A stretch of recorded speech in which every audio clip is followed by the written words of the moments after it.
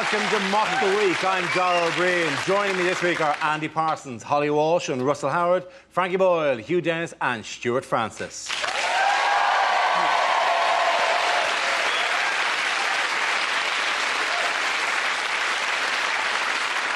We start with a round called Headliners. Here's a picture of Libyan leader Colonel Gaddafi in casual mode recently. But what does LCGA stand for? First of all, is he Lionel Richie's melting waxwork? Is it little cap, giant afro? Do you think it's all tucked in? Do you think it's all squeezed in? Is it love confuses Gaddafi's assassin? I would kill him, but look at that little smile. How could you? Is it least convincing goatee award? Is it lovely cap, General Armani? Is it Leicester City's goalie arrives? It really was an unusual transfer window when they picked up Colonel Gaddafi. Is it the four things you're not allowed at the party? Is it ladies, cocaine, Glaswegians and alcohol? Is it, Very racist. Thanks for opening the racist door for me.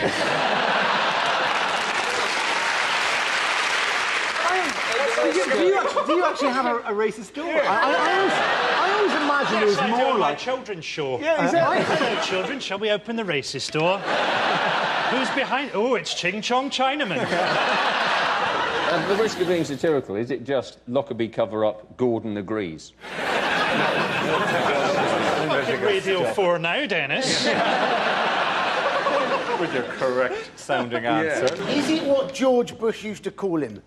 Little crazy goddamn Arab. I know who will be appearing behind the racist door in the next edition of Frankie's Funhouse on CBeebies. That's a different show altogether. It's my late night show, Dad. If you look at it really closely, the answer is Leonard Cohen's great aunt. I'm genuinely going to have to get a correct answer. Libyan Colonel... Oh, no, Libyan celebrate Gaddafi's anniversary. It is, of course, well done, Hugh. Yes, the answer I was looking for was Libya celebrates Gaddafi anniversary. The colonel seized power at a military coup 40 years ago this week. How time flies. And the country marked the occasion with 6 days of extravagant and compulsory celebration.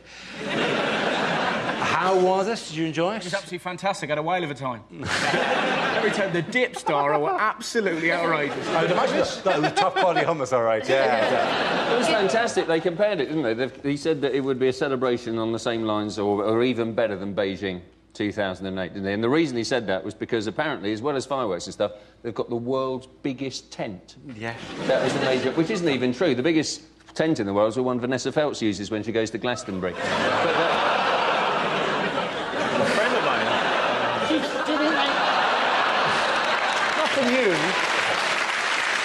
It's the world's biggest tent, though. It would have taken an absolute arseache to put it up, wouldn't it?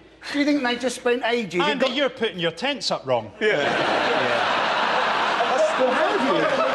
They had the Italian red arrows at it. To me, all the red arrows are just cowards, aren't they? Highly skilled pilots who, while we're at war, choose to perform at country air shows. Have you seen any action recently? Yes, Farnborough. I killed a family having a picnic. During the actual ceremony, the ceremony, the usual stuff, there was dancers, and then there was like a big eye for no properly explained reason, and people would walk into the big eye. That's them going into the party. You should see where they're coming out. It's really great. And then as well as that, there was this weird kind of motif, which was they commemorated the hanging of Libyan patriots by the Italians, right? Do you know what you can't see just out of that shot? The relatives of those people are desperately trying to guess the letters of a huge word. Is there a miniature of that as an executive toy? Yeah. Just stick it back. It's almost like Libya forgot about Gaddafi's 40th anniversary and had to pick up a stage show on the way home. Quick, go to the garage. We need a massive international stage show. I've got an eye. What does that represent? I don't know. Looking at things for 40 years. Good work, good work. Good work, because this obviously is what Gaddafi looks like these days. Yeah, which is, let's face it, quite rock and roll. In fact, it's exceptionally rock and roll when you see who he most resembles in the world. which is Tom Jones. And I'm just like, you couldn't just pick... You pick any photograph of Gaddafi. Look, in a hat. But that's this. Oh, my God. It's Tom Jones.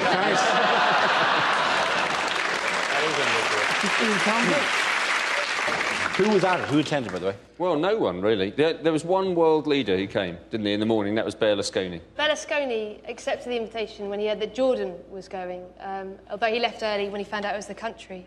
It's sad, isn't it? Because it's always going to be a different party once Berlusconi goes. You know, you're like, oh, cancel the cat-headed women, send someone out to buy Boggle and Scattergoose.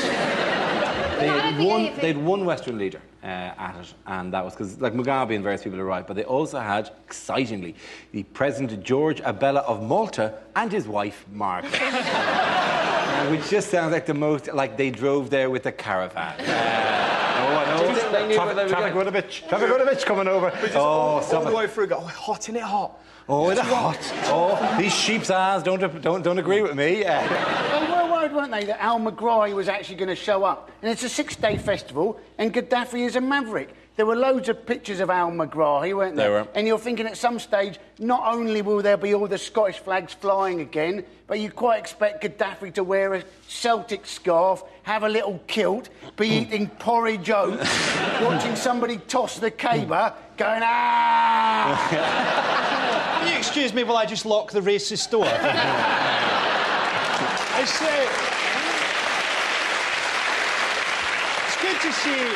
It's good to see Megrahi's taking the Scottish lifestyle back with him, though. He's living in a tent and taking morphine every day. I think, you know, people say it's gone bad diplomatically, but it's gone not that bad considering it's Scottish people trying to do diplomacy. It's gone quite well. The average Scottish person's idea of diplomacy is going, you're a but it's OK. I like You appear to have opened your own racist door again. I'm allowed to open the racist door, OK? There's a strange thing, isn't there, with Al Megrahi, where there's this defensive compassion, like you're now allowed to commit a crime providing that there's something wrong with you. Sorry I pissed in your coffee, I've got asthma. What is the recent news about Britain's population? Oh, there's loads of us. There's loads! There's loads! It's now gone up to 61 million. Now, this was reported. This was reported by The Independent, for example, during the week, with baby boom drives British population to record high. Yep. Whereas The Sun said randy couples push population to 61 million. You know, and brilliantly, the Daily Mail said an immigrant baby boom has fueling Britain's fastest population growth in half a century. It sounds like there's an agenda in place. What was lovely as well was the links, because The Independent and the Mail all had links to how population is going to affect us in the future. The Sun had a link from that news story that said 11 million people have had sex in their car. Are you one of them? I read about this story. I read about this story originally on the Daily Mail website, and it made a big thing about the immigrants. And then it said the average woman in Britain now has 1.9 children. And I thought, who are all these 0.9 people? And then I read the comments underneath, and there they were. Hello. What we need to do, I think, is put teenagers off sex, and I am the very man for that job. So you know the way they send a prisoner round sometimes to tell kids in school that crime isn't going to be good for them?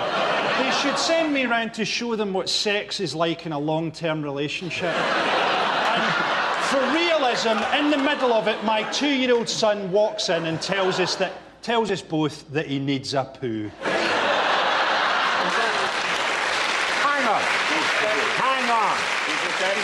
Hang on 1 second. Oh, I've just got You can lock the racist door, but you can't lock the bedroom door.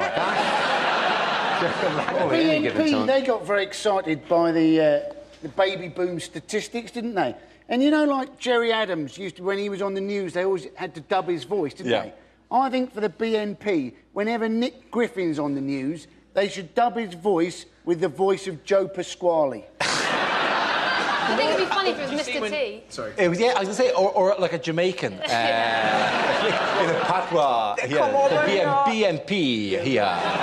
Trying to steal my jobs and ting. It was great when he Steel drums in the background. Ding, ding, ding, ding, ding. Does anyone hear a creaking door? We need to do some serious things to tackle the population problem, right? First of all, we should get Fiona Bruce during Antiques Roadshow to every 30 seconds go, boo! And secondly, we need a security firm patrolling Kerry Katona's vagina 24/7. Okay, at the end of... At the end of that round, the points go to Russell, Holly and Andy. Now we play a round called Colonel Gagaffey. This game involves Holly, Stuart, Andy and Russell, so if you could make your way to the performance area, please. This is where we test our performance stand-up skills. We spin our news generator, it settles on a topic, and anyone can volunteer jokes about the chosen subject. The winners are the people I judge to produce the funniest stuff. OK, here we go. Let's spin the wheel. The first subject is international relations. Who wants to come in on that? Andy Parsons. Now, the new head of the Tamil Tigers, he's been arrested by Sri Lanka. Now, I always think the Tamil Tigers, they don't really sound like a terrorist group, do they? I always think they sound more like a rugby league team. It seems that even the terrorists are resorting to marketing techniques to try and get more members. Are we soon going to have the Al-Qaeda Rhinos?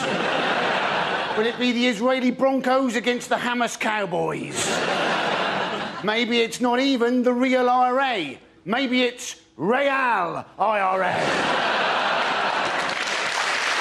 Thank you very much, Andy Parsons. OK, let's spin the wheel again. Subject is dating. Who wants to come in on that? Holly.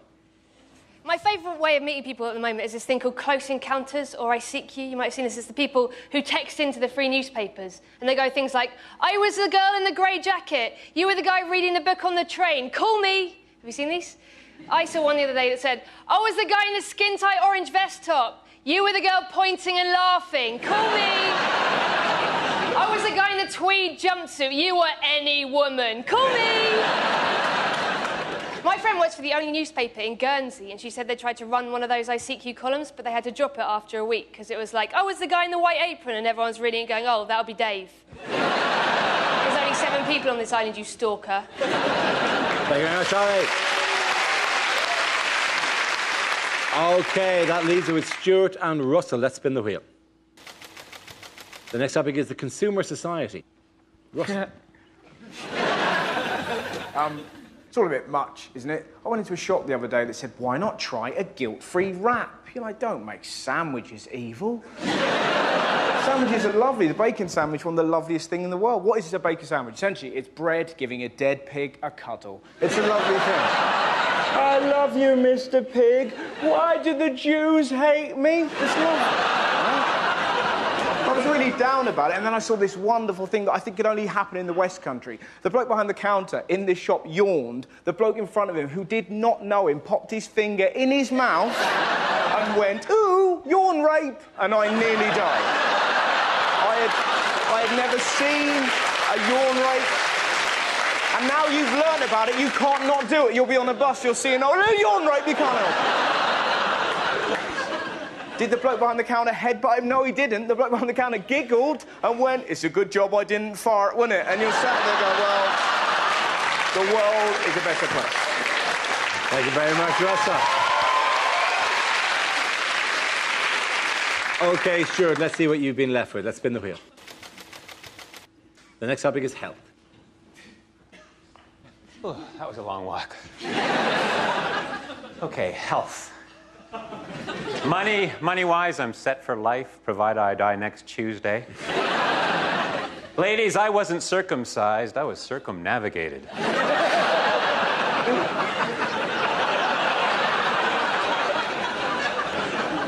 Just because I have arthritis doesn't mean I can't live a normal whole.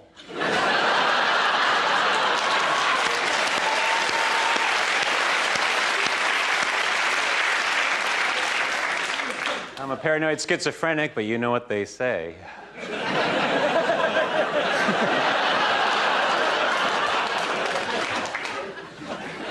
Unfortunately for agoraphobics, the cure is just around the corner. My manic depressive buddy was attacked by a bipolar bear. My therapist says I have a preoccupation with vengeance. We'll see about that.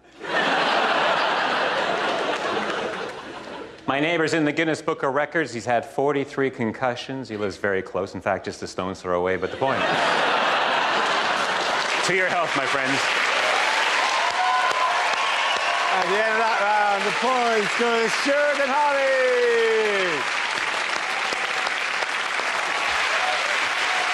Our next round is called If This Is the Answer, What is the Question? On the board are 6 categories. Holly, which category would you like? Media. OK, media it is. The answer is 200 hours. What is the question? Is it, what amount of drinking can the average Scot fit into a happy hour?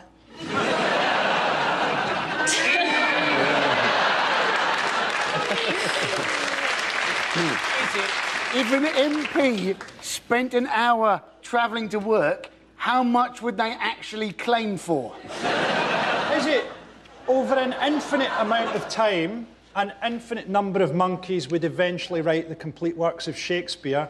How long would it take 2 monkeys to write Hollyoaks?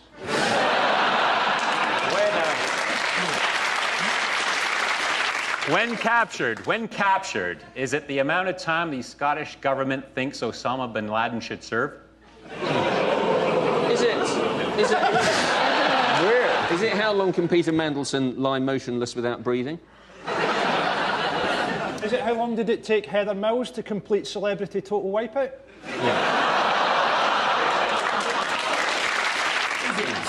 At what point does masturbation become self-harm?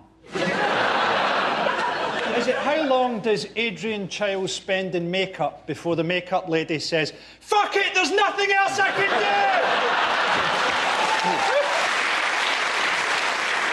I look forward to having explained that joke next time I'm plugging a DVD on the one show. I know the actual answer. It's how many hours Channel 4 have to find because they're axing Big Brother. That's exactly right. Well done, Russell. Thank you very much. The question I was looking for was, how many hours of their primetime schedule will Channel 4 have to fill after cancelling Big Brother? This is a story that the broadcasters announced the cancellation of the long-running reality show. Big Brother will now run only until 2010. Why has the show been cancelled? Ratings, isn't it? Yes, it is. The lowest ratings. It's gone down to 2 million. It was at 13 million. But I think they should never have had different series anyway. They should just kept the first lot in there for... for a decade. That would be just great. just to see how long it takes them to eat each other. I think that's what... It's just got too predictable, hasn't it? I mean, I've not seen any of this Big Brother. I've not even read about it in the paper. But I can say with confidence that the gay one's a bit annoying, the lesbian's a bit bossy, it's a shame for the one with special needs, and the racist one stands a good chance of winning. The thing is, it did change. It changed the language of television, Big Brother, in many, many ways. I mean, there was the voting people out and tasks, and the secondary programme. That's the big thing that they did, which not enough shows do. I would love to hear at the end of Newsnight where they go, for more on this story, why don't we go over to BBC Three and see who's joining Paxo in the Newsnight jacuzzi? I think it's a shame that it's gone because, you know, now if you want to watch a room of strangers sleeping, you have to do it the old-fashioned way with a ladder.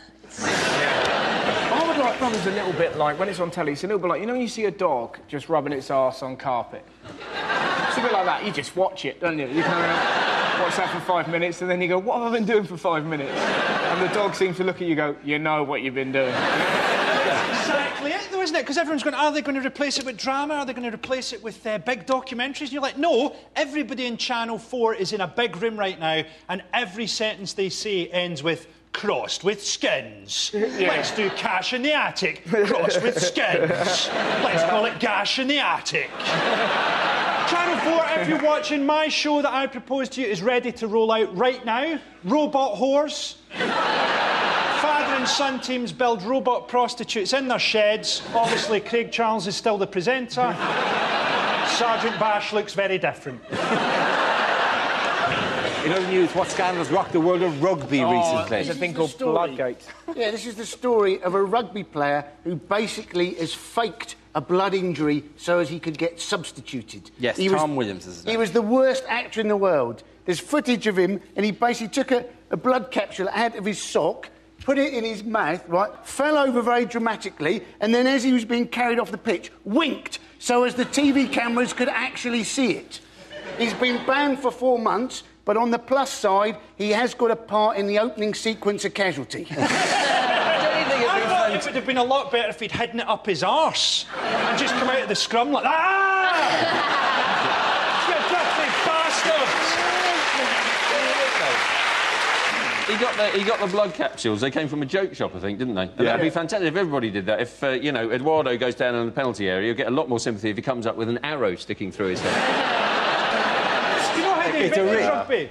Do you know how they invented... You know the famous story? There's a wee boy at rugby school, picked up a football and his friends joined in. And do you know the irony is that if his friends had beaten the shit out of him, they'd still have invented rugby. It's not even particularly look at it, for God's sake. He looks at some of Dawn of the Dead. He's gone too far with that. Like, he should be hanging at a shopping centre while 7 survivors with son of shot. Like, he was like, oh no, there's an undead on the field for Harlequins. Clear the pitch, remember the undead is here. They do a thing called cutting and stitching. So basically what happens, before the game, they cut you, and then they stitch it up, and then if they're losing, they get you to open the stitches up in the middle of the game. That would basically mean you're pretty rubbish at rugby, innit? If they go around and go, Johnny, make sure you throw it. You, Steve, make sure you kick it. Russell, we're going to cut you. In case we're losing, we need you to pick the stitches at your wound, because you can't catch the ball or do the kicking with the ball. You're just good for bleeding, all right? Who here congeals the worst? I think it's absolutely despicable. You'd never have this happening back in Canada. I defy you to name one Canadian athlete who's cheated. Is it a sport? It sort of seems to be men with no teeth fighting.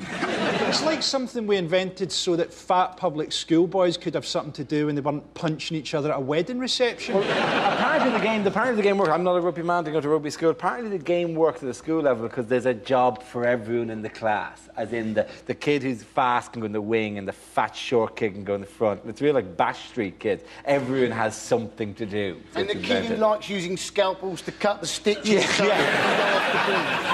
So, like, there being a position for everybody in the class. I love the fact that at last there's something for emo kids and goths who've been cutting themselves for years. They're like, get out there.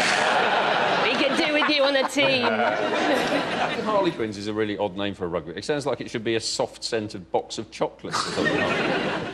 What, is it like a spirit of mischief from the Commedia dell'arte? Good God. It doesn't scream rugby, really, does it? You know. Well, it probably would if you squeezed it hard enough. Are you mistreating that Harlequin again, Dennis? Yes! OK, at the end of that round, points go to Frankie Hughes-Stewart. Now we come to our final quickfire round called Scenes We'd Like to See. This is for everyone, so if you can make your way to the performance area, please. I caught ideas for scenarios we'd love to see, and performers come in with their suggestions. OK, here we go. The first subject is rejected questions from this year's exams. What colour does a Smurf go when we choke it? Translate the following into German. 2 World Wars and 1 World Cup. Doodah, doodah.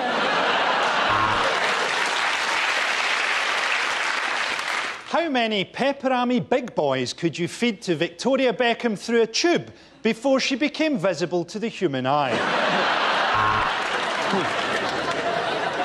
What is the name of the force that pulls objects towards the centre of the Earth? Is it A, gravity, or B, magic? Katie Price is supposedly worth £8.5 million and has got a thriving TV career. Explain.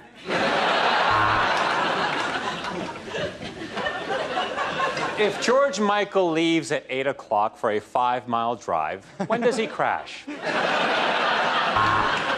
There are 6 lines of equal length. How long will Kerry Katona be in the bathroom?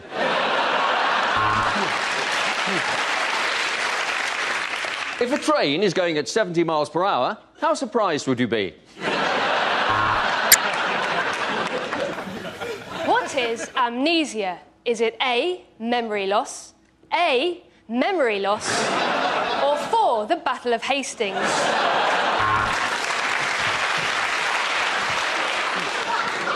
If Sally buys 3 oranges and 2 apples, how far south of Scotland is she?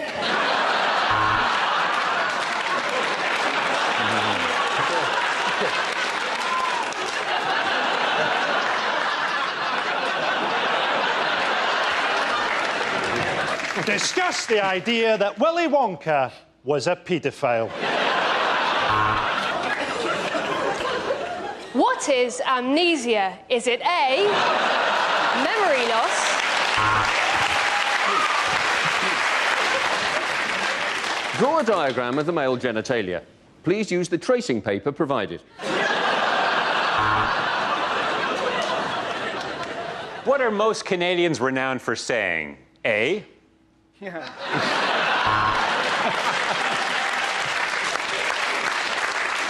English. Is standards declining? Hitler, Pol Pot, Genghis Khan. Shag, marry or kill. There's a wedding where Jane invites 20 guests and her partner Helen invites 40 guests. How angry is God?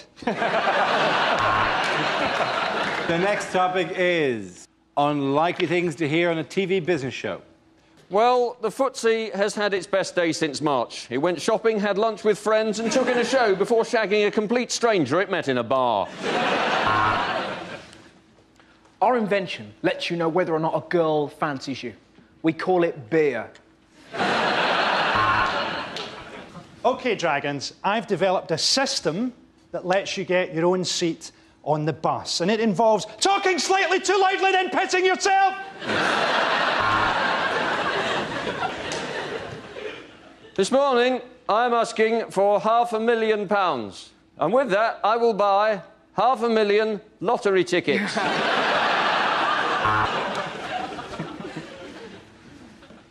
good evening, Dragon. Oh, jeez, what the hell is that? That's Evan Davis, the host? I'm out. OK, we may have lost some money promoting Michael Jackson O2, but let's face it, I've just signed a deal for the new Oasis tour. Hello and welcome to Working Lunch, a show for people who are so good at business they're sat at home watching the TV in the middle of the fucking day. Dragons, I have 3 words for you. Reggae, reggae condoms. The last task was easy, and yet you cocked it up. I only asked you to blow the bloody doors up. This week, the Dragons meet a retired Nigerian brigadier with an offer that sounds too good to be true. Today, there was a hard drop on the footsie, and I got a bruisey on my handy-wandy. This week, the apprentices face their toughest task ever, selling the shite Sir Alan actually makes. OK, James, and the point's going to Frankie Hughes-Stewart.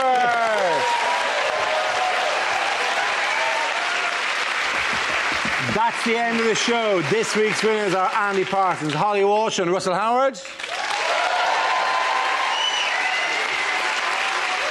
Commiserations to Frankie Boyle, Hugh Dennis and Stuart Francis. Thank you for watching. I'm Dara Breen. Good night. For festival highlights from Reading and Leeds, you can catch all the best bits by pressing the red button now. And how did we ever cook, clean or decorate without being shown how to by the TV expert? The funny side of them is next.